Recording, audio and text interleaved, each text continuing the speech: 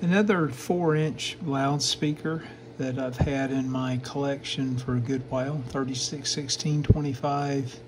Looks like -15. If you reference these first few numbers, comes back to a Philco. And you can see I don't have the spider, don't have the voice coil, the cone, or surround. I've already created the spider, not sure if that's going to work, and a new voice coil measuring about 3.2 ohms of DC resistance. And there's the homemade spider that I'm going to try to apply. And I'll glue it down at these 2 points and put shims in. Again, I want to check the height again. This particular voice coil, the best I could actually wind it, is about 2 millimeters or 3 millimeters roughly taller than the plate itself right here.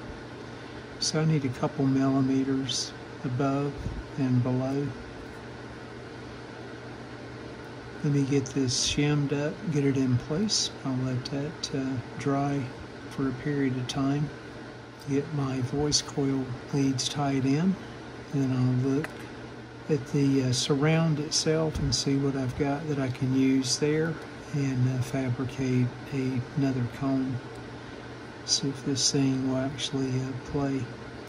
Pretty cool little PM loudspeaker. Be neat if I can save it. Shims in place around the voice coil center pole piece. Again, only a few thousandths of an inch to work with. So very difficult, tedious, and just eyeballing it. I think I'm a couple millimeters above that top plate.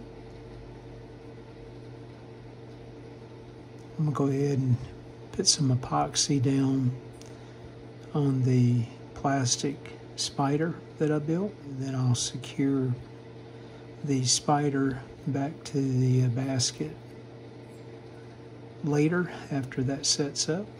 That'll give me just a little bit more wiggle room here.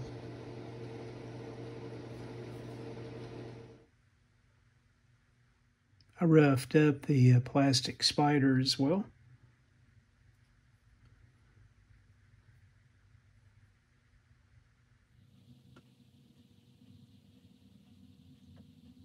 Let that cure for about 3 or 4 hours and get the spider tied back down to the frame. If you're wondering where the spider design came from, it was from an earlier spider for a larger speaker. I think it was a 5 or 6 inch.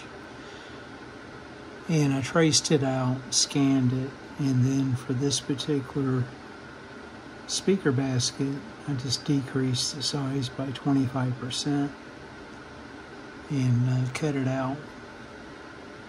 Instead of cutting right in this area, I just went straight across due to the voice coil itself being just a little larger diameter.